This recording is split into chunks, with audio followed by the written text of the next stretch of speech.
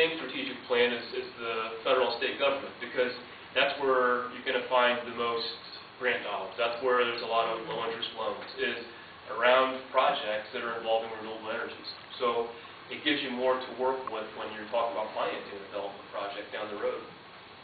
The other thing that's important to recognize, with solar energies is it is starting to gain a lot of momentum in the private sector. And if you look at 2008, just in the U.S., over 10%, like 10.8% of the venture capitalist dollars spent in the U.S. were spent directly on solar technologies. So this is something that, although there are a lot of policies out there driving the development of solar technologies, there's also a lot of private dollars being invested right now. And that's a good sign that, that's an industry you want to align yourself with. And then there's a number of different projections out there that say it's going to grow, 40% annually over the next decade. And so, those I kind of take with a grain of salt. But when I see facts that say there were, this many $1 billion spent, private dollars spent in solar technologies, that goes a long way. So that's one of the reasons that it's nice that we can start to teach this in our schools, and from a couple of different angles. A, just understanding the technology, but B, you're looking at, if the state wants to have 25% renewable energies by the year 2025, there's going to be a lot of jobs out there for maintenance, upkeep, type service jobs, I guess, around renewable energies, as well as the manufacturing and installation.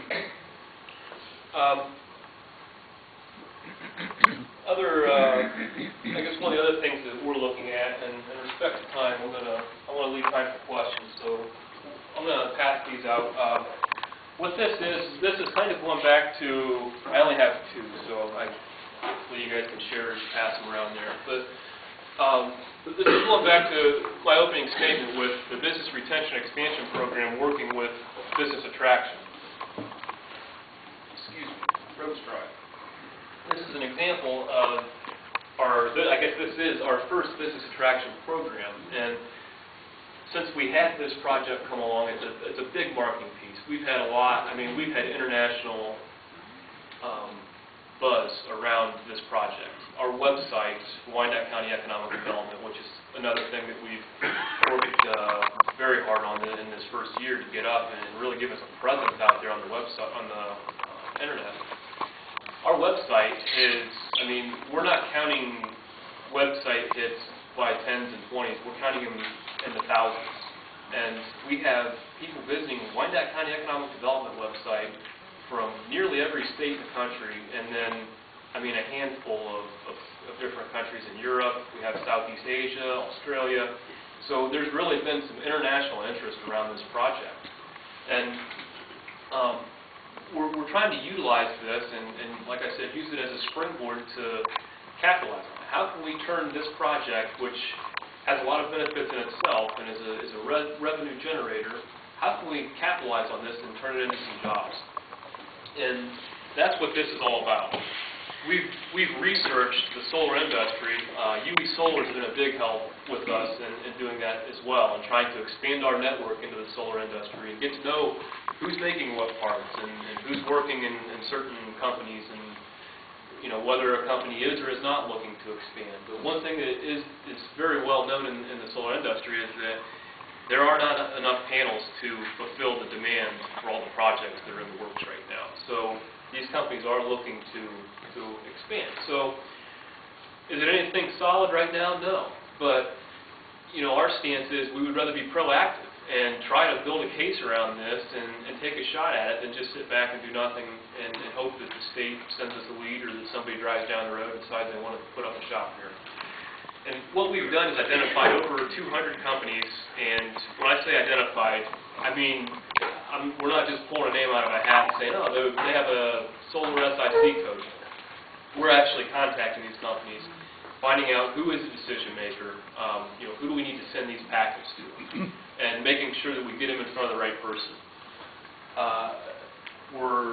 This stuff, you're the first group that's seen these. I just got this stuff from the print shop last Friday, so Angeline School and Industries is going to help us organize them and put them together, and then we'll be mailing them out over the next couple months. And it's going to be more than a one-time shot. You know, this will be something that we'll have to maintain. We'll send it out, we'll follow up, and try and get our name in front of these companies in a couple of different ways. But the thing that's really nice about how the BRD ties in with this is if this works, and if we were successful, and these are all ifs, I can't stress that enough. I'm not in the business of creating false hope. I don't want people to think that, hey, we have a new shop coming in town that's going to make solar panels, because I'll tell you right now, that's not the case.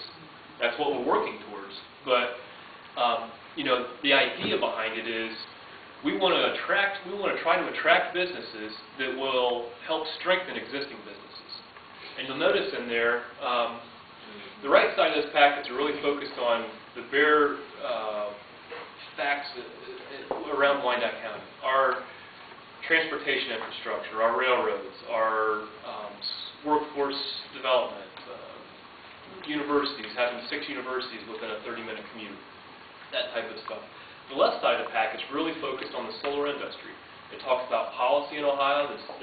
Actually, Senate Bill 221 is the 3rd most aggressive policy in the country around renewable energy. So the state of Ohio is really taking a strong stance on this, as I mentioned earlier. But in addition to that, you'll see, in talking with National Lime and Stone, they are one of the largest glass batch dolomite suppliers in the country. And I learned this through a BRD visit with them, and asked them, does your raw material get used in the production of an ultra-clear float glass? Now, an ultra-clear float glass is the main component of a photovoltaic solar panel. And of course, there's, thousands of different types of photovoltaic panels, but in general, the ultra-clear float glass is one of your major components. They said that, actually our product is used in the production of those types of materials. And so I asked them, I told them, explained to them what our business attraction package were all about, and asked if it would be okay if we designed a little marketing flyer for National Lime and Stone to include in this. And what we're trying to do is build our case for these manufacturers to say that, we know that they're at capacity and they need to expand. We're trying to say, expand here. We have a supply chain. We have National Lime and Stone pulling the raw material right out of the ground. And, the next step, I guess, from that would be, I had a meeting with Guardian's plant manager and was asking him some of the same questions and said, I know what you really focus on here, but does Guardian as a company do anything with solar technologies or ultra-clear float glass?